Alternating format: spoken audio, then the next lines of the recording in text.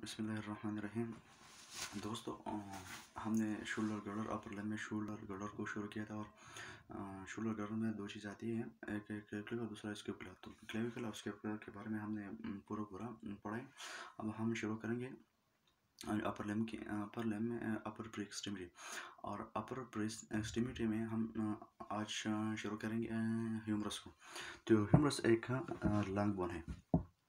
तो पहले हम ह्यूमन बॉडी की बोन्स को डिवाइड करते कि ह्यूमन बॉडी में बोन्स किन किन हिस्सों में मौजूद है और किन किन कैटेगरी में। तो ये है बोन्स।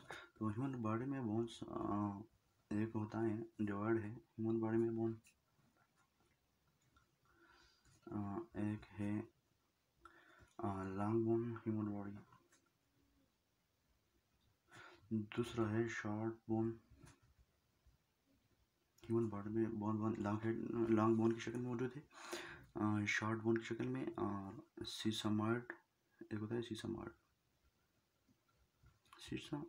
बोन। और है फ्लैट बोन, रेगुलर बोन एक होता है, रेगुलर बोन, और एक है इर्रेगुलर बोन। तो हमारे बॉडी में बोन्स इन कैटेगरी में डिवाइड है: long bone, regular bone, short bone, irregular bone, flat bone और सीसामार्ड बोन। तो हम अब पढ़ेंगे इन कैटेगरी में से एक लॉन्ग बोन, ह्यूमरस। इनके एग्जांपल है ह्यूमरस, लॉन्ग बोन, इनके लॉन्ग बोन के एग्जांपल है humerus, regular, short bone, irregular और फ्लैट बोन और सीसामार्ड बोन। फ्लैट बोन हमने पढ़ा है। फ्लैट बोन कौन सा बोन है? फ्लैट ट्रायंगुलर बोन, स्केपुला के बारे में हमने पढ़ा है। सीसामार्ड कौन सा बोन है? सीसामार्ड हम those bone which is develop with N tandem. तो इसमें आता है फेटिला, इसको नीकेप भी कहते हैं, नीकेप। शॉर्ट फ्लैट बोन स्केपुला में हमने पढ़ा है। अपन लोअर लिम्ब में हम सीसामार्ड बोन पढ़ेंगे इंशाल्लाह। और लॉन्ग बोन ह्यूमरस अब हम पढ़ेंगे। लॉन्ग बोन उस बोन को कहा जाता है जिनकी लेंथ उनके डायमीटर से ज़्यादा हो। इन्हें long bone, what is long bone? The bone of the body, its length is greater than its diameter. उनकी लेंथ, इन शॉर्टकट, उनकी length is greater than diameter. तो ये लॉन्ग बोन। तो हम इंशाल्लाह पढ़ेंगे लॉन्ग बोन और ह्यूमरस। तो लॉन्ग बोन की कुछ खासियत होते हैं, उसके कुछ पार्ट्स होते हैं। तो लॉन्ग बोन के हम लॉन्ग बोन फीचर एक उनकी क्या होता है, इनकी लॉन्ग बोन 3 हिस्सों में डिवाइड होता है। एक उनकी अपर एंड, दूसरा उनकी शेफ्ट, तीसरा उनकी लोअर एंड। यानी लॉन्ग बोन 3 हिस्सों में डिवाइड है। एक होता है अपर एंड, दूसरा शेफ्ट और तीसरा है लोअर एंड। अपर एंड को प्रॉक्सिमल एक्सट्रीमिटी भी कहते हैं। अपर एंड को प्रॉक्सिमल एक्सट्रीमिटी भी कहते हैं। शेफ्ट को बॉडी भी कहते हैं। लोअर एंड को डिस्टल एक्सट्रीमिटी भी कहते हैं। वैसा प्रॉक्सिमल एक्सट्रीमिटी को प्रॉक्सिमल एपिफाइसिस भी कहते हैं। प्रॉक्सिमल एपिफाइसिस भी कहते हैं। बॉडी को, शेफ्ट को डायाफाइसिस भी कहते हैं। डायाफाइसिस। डिस्टल एक्सट्रीमिटी को डिस्टल एपिफाइसिस भी कहते हैं।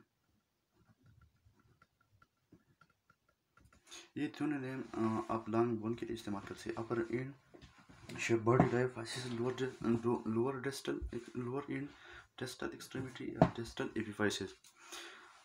अपर and proximal extremity, proximal epiphysis. अब हम एक फर्जी बोल लेते हैं। फॉर एग्जांपल, ये एक लॉन्ग बोन है हमारे साथ।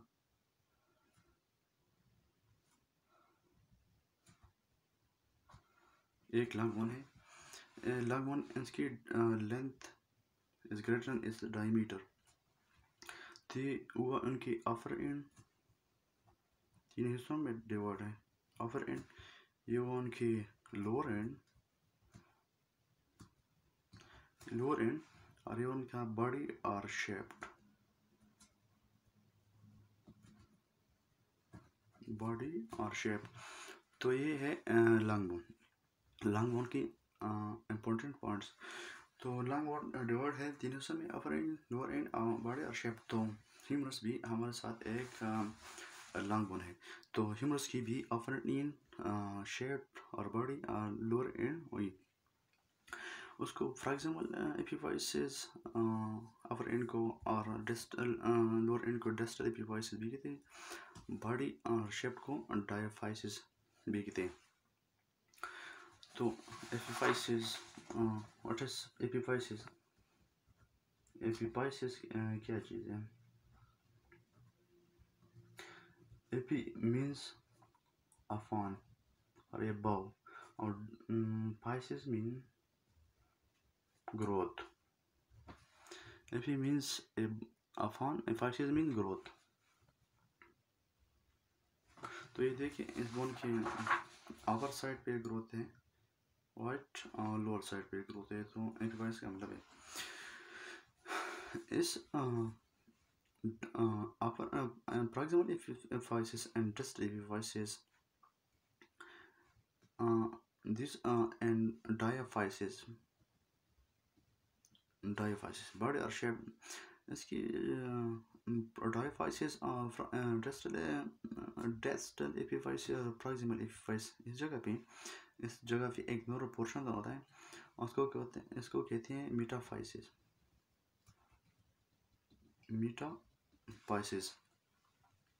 In a metaphysis found between proximal epiphysis and distal epiphysis। तो metaphysis की बहुत अहमियत है। Metaphysis contain that is a neural portion between the proximal epiphysis and distal epiphysis and body shaped।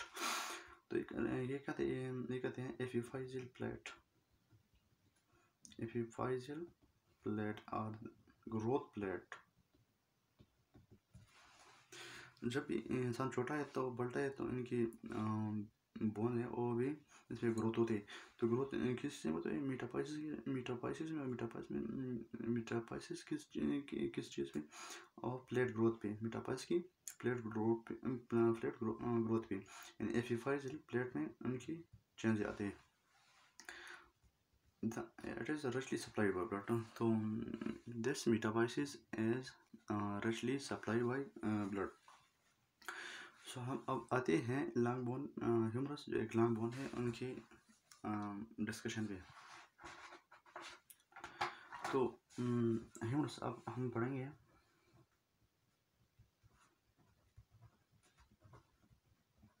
हम ह्यूमरस उनके बारे में पढ़ेंगे। ह्यूमर एक लेटन वर्ड से निकला। ह्यूमर से इसका मतलब है शोल्डर।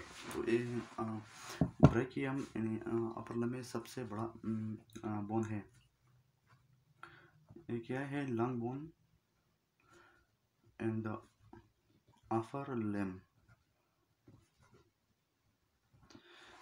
अपर लिम्ब में एक लॉन्ग बोन है। उसकी भी क्या होगा कि प्रॉक्सिमल एक्सट्रीमिटी और अपर एंड प्रॉक्सिमल एपिफाइसिस शेप है बॉडी डायफाइसिस भी होगी, और डिस्टल एपिफाइसिस डिस्टल एक्सट्रीमिटी और लोअर एंड भी होगी। तो हम शुरू करते हैं उनकी अपर एंड प्रॉक्सिमल एक्सट्रीमिटी को। प्रॉक्सिमल एक्सट्रीमिटी, तो इनके प्रॉक्सिमल एक्सट्रीमिटी में कौन कौन से स्ट्रक्चर है, कौन कौन चीज़ें हैं? इनमें एक है ग्रेटर ट्यूबरकल, दूसरा है लेसर ट्यूबरकल,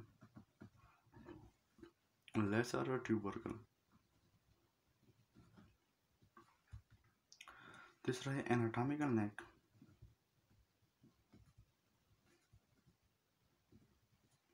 चौथा है सर्जिकल नेक।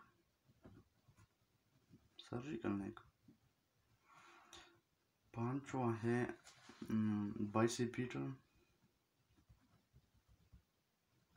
बाइसिपिटल ग्रो, या उसको एंटर ट्यूबरकुलर सर्कस भी कहते हैं।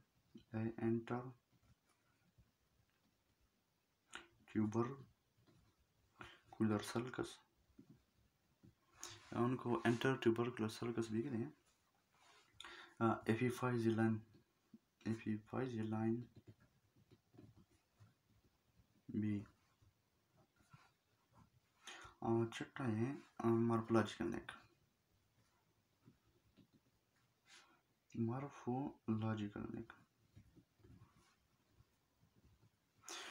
तो ये छठी चीज़ें किस चीज़ में थे? उनके ह्यूमरस बोन की प्रॉक्सिमल एक्सट्रीमिटी से इनका ताल्लुक है।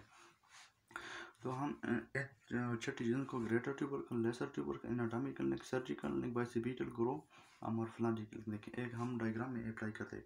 और हम ये भी डिस्कस करते हैं व्हाट इज ग्रेटर ट्यूबरकल क्या चीज़ है। तो हम पहले ग्रेटर ट्यूबरकल को डिस्कस करते हैं, जो कि प्रॉक्सिमल एक्सट्रीमिटी या अपर एंड ऑफ ह्यूमरस से उनका ताल्लुक है। तो ग्रेटर ट्यूबरकल क्या चीज़ है? Greater tubercle the large रोफन elevation and the lateral side of proximal end of humerus. Greater tubercle ये क्या चीज़ है? दिस इज एक large रोफन elevation, large open elevation, lateral proximal in of humerus। जो प्रॉक्सिमल इन ऑफ ह्यूमरस है उनकी lateral side पे जो large elevation है उसको क्या कहते हैं? उसको कहते हैं ग्रेटर ट्यूबरकल। मैं अब उसको एक डायग्राम पे दिखाऊंगा कि ग्रेटर ट्यूबरकल कहाँ पे है। तो ये अब मैंने ऑलरेडी एक डायग्राम बनाया है। अब देखते हैं कि फॉर एग्जांपल ये क्या है? ये ह्यूमरस बोन है और ये है ह्यूमरस बोन की क्या अपर एंड। तो हुआ ह्यूमरस बोन की अपर एंड। हम पहले ये क्या है? अपर एक्सट्रीमिटी या अपर एंड। तो हम पहले अपर एंड डिस्कस करते हैं। ये जो फॉर एग्जांपल ह्यूमरस बोन की क्या है? लेटरल साइड है और ये है मीडियल साइड। तो हम पहले अपर एंड डिस्कस करते हैं। जो आप देखते हैं लेटरल साइड पे large elevation proximal end of humerus और लार्ज ओपन एलिवेशन, उसको कहते हैं ग्रेटर ट्यूबरकल। उसको कहते हैं ग्रेटर ट्यूबरकल। तो greater tubercle of in proximal and lateral side पे द लार्ज ओपन एलिवेशन, इसको कहते हैं ग्रेटर ट्यूबरकल। अब हम दूसरा जो है अपर एंड पे लेसर ट्यूबरकल। आप जो देखते हैं ये है small open elevation on the interior, right. तो ये किस साइड पे? इंटीरियर पे। ये है ये ग्रेटर एलिवेशन है, ये है स्मॉल एलिवेशन। ये small open elevation interior proximal end of humerus पे। इंटीरियर प्रॉक्सिमल ह्यूमरस पे अब जो क्या देखते हैं? स्मॉल ओपन एलिवेशन देखते हैं, उसको कहते हैं लेसर ट्यूबरकल। उसको क्या कहते हैं? उसको कहते हैं लेसर ट्यूबरकल। इसको कहते हैं लेसर ट्यूबरकल। और ये लेसर ट्यूबरकल किस ग्रेटर ट्यूबरकल को क्या है? मीडियल है। ये ग्रेटर ट्यूबरकल को मीडियल है। और ये क्या है? ये है head of the radius, head of the humerus. ये क्या है? जो देखते हैं हेड ऑफ ह्यूमरस। ये है हेड ऑफ ह्यूमरस और ये है ग्रेटर ट्यूबरकल और ये lesser tubercle. greater lesser tubercle as smaller urban elevation है, interior surface proximal end of humerus है। तो ये ग्रेटर ट्यूबरकल को क्या है मीडियल है, बट हेड ऑफ ह्यूमरस को क्या है इन्फीरियर है। तो ये हुआ लेसर ट्यूबरकल। अब हम तीसरे नंबर पे है एनाटॉमिकल नेक। तो एनाटॉमिकल नेक क्या चीज़ है हम उनको भी डिस्कस करेंगे प्रॉक्सिमल एंड ऑफ ह्यूमरस पे। तो anatomical neck is slightly constructed reason surrounding the articular surface of head. तो ह्यूमरस का हेड है आर्टिकुलेट होता है ग्लिनाइड फोर्स है, ग्लिनाइड क्यूबिट या ह्यूमरस। तो जो एनाटॉमिकल नेक है ये सराउंडिंग करते हैं, घेर लेते हैं the articular surface of head, यानी ये आर्टिकुलर कैप्सूल और ग्लिनियल ह्यूमरल जॉइंट को घेर लेता है, सराउंड करता है। ये जो आप देखते हैं इसके आर्टिकुलर शोल्डर कैप्सूल, यानी ये articular capsule of ग्लिनियल humoral joint है, और articular capsule of glenoid humeral joint it attaches to the inferior is of anatomical neck. So the safe position of anatomical neck in the human body, that is the anatomical neck. तो ये हुआ उनकी anatomical neck। anatomical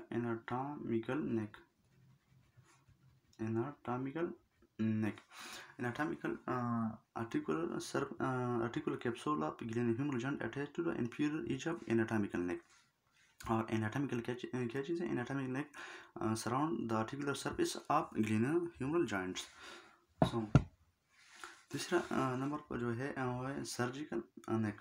तो आप देख सकते हैं कि सर्जिकल नेक क्या चीज़ है। ये भी एक कंस्ट्रक्टिव एरिया है, जो आप देख सकते हैं constructive area inferior to laser and greater tubercle. ये है ग्रेटर ट्यूबरकल और ये है लेसर ट्यूबरकल। लेसर ट्यूबरकल और ग्रेटर ट्यूबरकल को जो इन्फीरियर कंस्ट्रक्टिव एरिया है, ये इसको क्या थे, उसको कहते थे सर्जिकल नेक, उसको कहते हैं सर्जिकल नेक, उसको कहते हैं सर्जिकल नेक, उसको कहते हैं सर्जिकल। जो constructive area inferior to greater tubercle and lesser tubercle, उसको कहते हैं सर्जिकल नेक। जब हम थोड़ा सा कलर को देते हैं, ये हुआ ग्रेटर ट्यूबरकल, जब आपको अच्छी तरह से नजर आई, ये हुआ ग्रेटर ट्यूबरकल और ये है लेसर ट्यूबरकल, लेसर ट्यूबरकल। तो ये हुआ ग्रेटर ट्यूबरकल और ये हुआ लेसर ट्यूबरकल। ये हुआ हेड ऑफ ह्यूमरस। ये क्या चीज़ें हैं? ये है हेड ऑफ ह्यूमरस और ये है सर्जिकल नेक और ये है एनाटॉमिकल नेक। इस पॉइंट को कहते हैं एनाटॉमिकल नेक। तो ये चार चीज़ें आपको क्लियर हुई। तीसरे नंबर पर पाँचवें नंबर पर है बाइसिपिटल ग्रो और एंटर ट्यूबरकुलर सर्कस। तो आप देख सकते हैं कि बाइसिपिटल ग्रो क्या चीज़ है। तो bicipital grow as a deep depression anterior surface of humerus. तो आप देख सकते हैं कि एंटीरियर सर्फेस है, एंटीरियर व्यू ऑफ ह्यूमरस है, और इस जगह पे आप देख सकते हैं ये एक डीप डिप्रेशन है एंटीरियर सरफेस ऑफ ह्यूमरस, जो क्या करते हैं separate the greater and lesser tubercle. आप देखते हैं कि एंटीरियर सरफेस ऑफ ह्यूमरस पे कि एक डीप डिप्रेशन है, और ये ग्रेटर यानी ग्रेटर ट्यूबरकल लेसर ट्यूबरकल को एक दूसरे से अलग करते हैं। तो इस पॉइंट को क्या कहते हैं? इस पॉइंट को कहते हैं क्या बाइसिपिटल ग्रो। इसको कहते हैं, इसको कहते हैं bicipital grow, bicipital grow, bicipital grow. Bicipital grow greater tubercle और लेसर ट्यूबरकल को एक दूसरे से सेपरेट करते हैं। बाइसिपिटल ग्रो के एक दूसरा हाथ भी है कि इट हाउसेस क्या करते हैं, ये it houses the tender of long head of बाइसिप brachii muscle. तो ये किस चीज़ को हाउस करते हैं? Long head of tender of long head of बाइसिप brachii muscle. आई हुआ बाइसिपिटल ग्रो। छठी नंबर पे जो है मॉर्फोलॉजिकल नेक। तो मॉर्फोलॉजिकल नेक ये हुआ सर्जिकल नेक। इस पॉइंट ये है सर्जिकल नेक। तीसरा है छठी नंबर पे ये मॉर्फोलॉजिकल नेक। तो मॉर्फोलॉजिकल नेक कहाँ पे है? मॉर्फोलॉजिकल नेक ये 0.5 सेंटीमीटर एबाव सर्जिकल नेक। ये कहाँ पे? ये 0.5 सेंटीमीटर एबाव सर्जिकल नेक। जो सर्जिकल नेक पे ऊपर यहाँ पे क्या होता है? यहाँ पे मॉर्फोलॉजिकल नेक होता है। अगर एमसीक्यूज में आ जाए which of the following is the correct sequence of neck of humerus. तो एक पास पे आते हैं एनाटॉमिकल नेक, दूसरे पे मॉर्फोलॉजिकल नेक, और तीसरे पे है सर्जिकल नेक। तो this is the surgical neck. So this is the correct sequence of next of humerus. तो सर्जिकल नेक की बहुत ज़्यादा इंपॉर्टेंस है। इनकी इंपॉर्टेंस है कि इसका ताल्लुक एक्सिलरी नर्व से और एंटीरियर पोस्टीरियर ह्यूमरस सरकम्प्लेक्स वेसल से। अगर सर्जिकल नेक की फ्रैक्चर हो गई तो आपकी एक्सिलरी नर्व की लेशन भी हो सकती है, आपकी एक्सिलरी नर्व की डिस्टर्बेंस हो सकती है। इससे आपकी जो कंडीशन आती है उसको कहते हैं प्लेट्स स्कैपुला। और एक्सिलरी नर्व हमको कौन कौन मसल को सप्लाई करते हैं? एक डेल्टॉइड और दूसरे टेरेस माइनर को। तो एक एब्लेशन करते हैं बल लेटरल रोटेट्स हम। सो प्लेट शोल्डर का ट्रामा हो सकता है। अब हम कहते हैं ये हुआ ह्यूमरस की क्या चीज़? फ्रैक्सिमल एक्सट्रीमिटी। अब हम कहते हैं शेफ्ट लंग बोन की 3 हिस्सों से अपर एंड, लोअर एंड एंड शेफ्ट। तब अब उनकी शेफ्ट को डिस्कस करते हैं कि शेफ्ट में कौन कौन से स्ट्रक्चर आते हैं। शेफ्ट तो शेफ्ट divided into two. Shape of humerus and divided into two. उसको तो लोअर हाफ, एक को कहते हैं लोअर हाफ, दूसरे को कहते हैं अपर हाफ। यानी हम शेप ऑफ ह्यूमरस डिवाइड करते हैं into two। एक होता है अपर हाफ, दूसरा होता है लोअर हाफ। तो लोअर हाफ क्या होता है? अपर हाफ होता है राउंडेड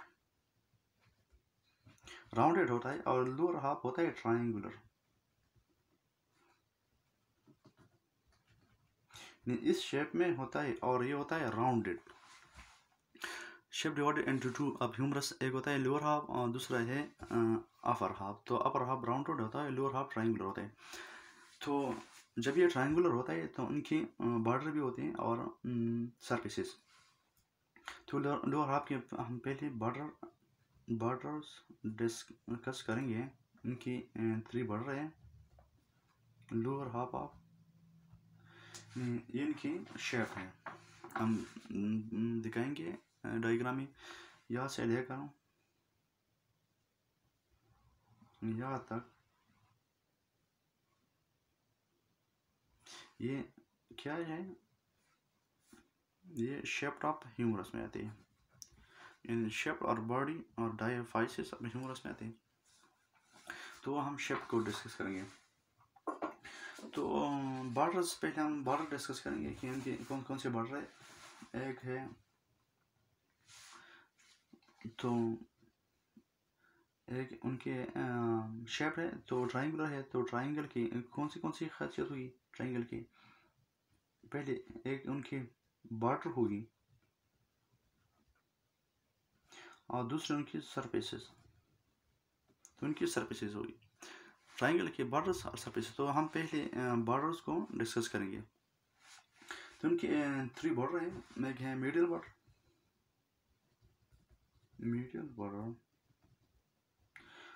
दूसरा है lateral border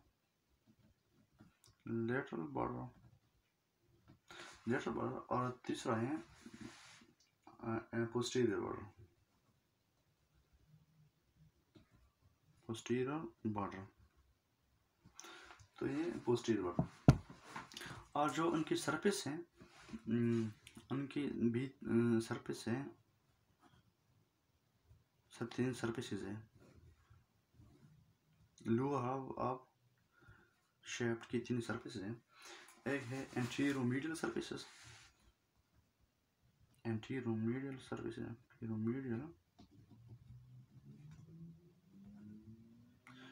एंटीरोमीडियल surface, posterior surface, anteromedial surface, posterior surface, anterolateral surface, anterolateral surface। एक है anteromedial surface, दूसरा posterior surface और तीसरा anterolateral surface। For example lower half of shaped क्या होता है, एक ट्राइंगुलर होता है, तो इनकी सरफेसेस और बॉर्डर होगी। तो फॉर एग्जांपल ये उनका है ये उनका ट्राइंगल का रहा एंटीरियर बॉर्डर,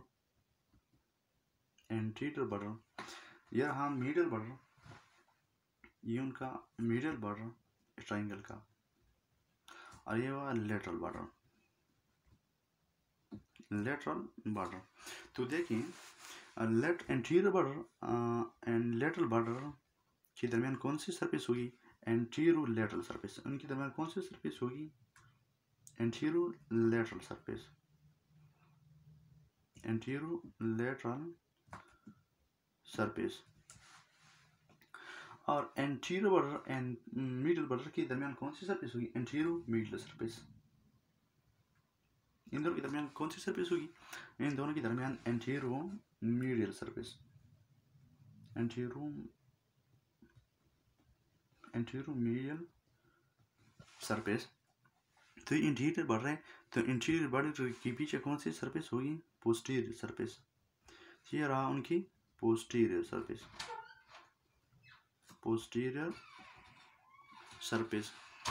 ये रहा एंटीरोलेटरल सरफेस, ये रहा एंटीरोमीडियल सरफेस, और ये हुआ पोस्टीरियर सरफेस। तो ये एंटीरोमीडियल सरफेस, पोस्टीरियर सरफेस, एंटीरोलेटरल सरफेस। हम थोड़ा सा डिस्कशन करेंगे बॉर्डर की, कि बॉर्डर की यहाँ पे क्या इम्पोर्टेंस है। फॉर एग्जांपल ये है हमारे साथ, ये है हमारे पास क्या चीज़, ये है इंटरट्यूबरकुलर सर्कस,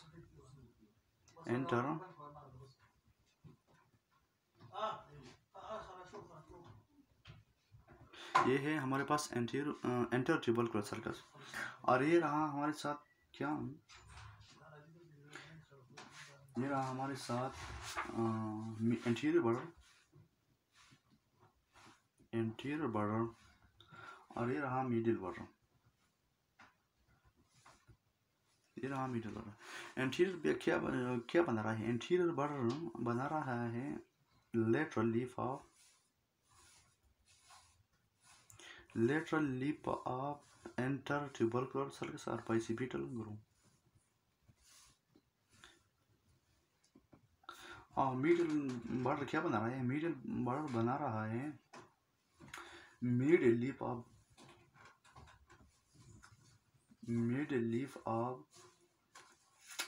बाइसिपिटल ग्रूव,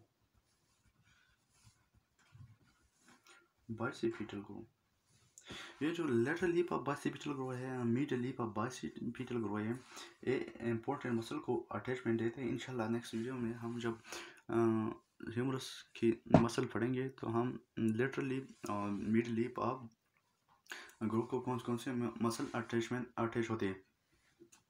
तो इसने क्या, interior border, middle leaf of bicipital groove, lateral leaf of bicipital groove क्या बनाता है, द फ्लोर ऑफ इंटरट्यूबरकुलर सर्कस। ये रहा floor of इंटरट्यूबरकुलर circus, floor of bicipital groove, short bicipital groove. ये क्या चीज़ है, ये है फ्लोर ऑफ बाइसिपिटल ग्रूव।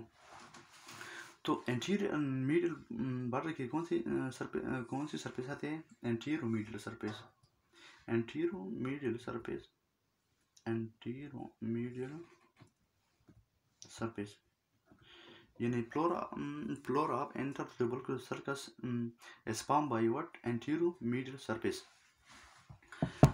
अब हम आते हैं कि सरफेस की क्या इम्पोर्टेंस है। Lower half of shape of जो ट्रायंगुलर है, सरफेस की क्या इम्पोर्टेंस है। हमारे पास कौन सी सरफेस? एक आया एंटीरोमीडियल सरफेस, एंटीरोमीडियल, दूसरा आया एंटीरोलेटरल,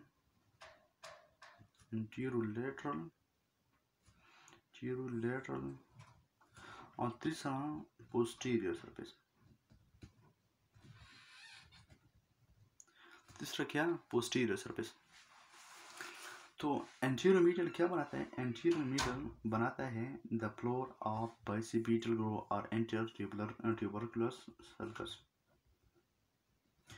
फ्लोर ऑफ बाइसिपिटल ग्रो और एंटीरोलेटरल क्या बनाता है? सरफेस डेल्टाइड ट्यूबरसिटी,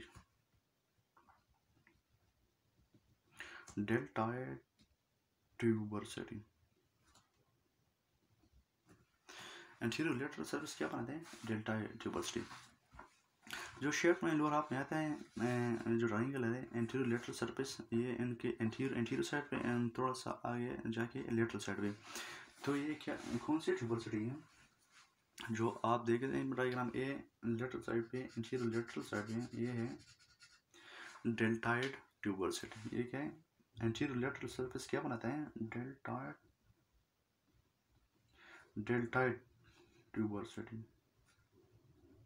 ये क्या बनता है? ये बनाता है डेल्टाइड ट्यूबरसिटी।